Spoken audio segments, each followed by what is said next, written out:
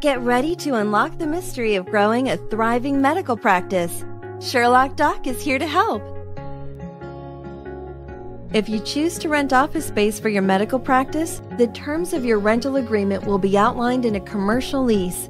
Much like a residential lease, a commercial lease is an agreement between a tenant and a landlord. The main difference is that with a commercial lease, you have permission to conduct business on the premises. However, there are three more important differences to keep in mind. Number 1.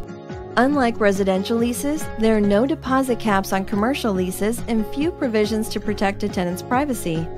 This could result in hefty fees to rent office space and little to no protection against nosy landlords. Number 2. The terms of commercial leases are typically much longer than residential leases, sometimes stretching up to 15 years. And number 3.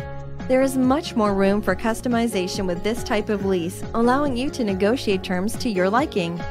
When signing a commercial lease, make sure that the amount of rent falls within your budget and that the length of the lease allows room for growth in your business. Since you may not be able to tell if a space will work for you until you're actually seeing patients there, it's smarter to choose a short-term lease with the option to renew. Finally, be sure to think first and foremost about the long-term needs of your growing practice when considering the terms of a commercial lease.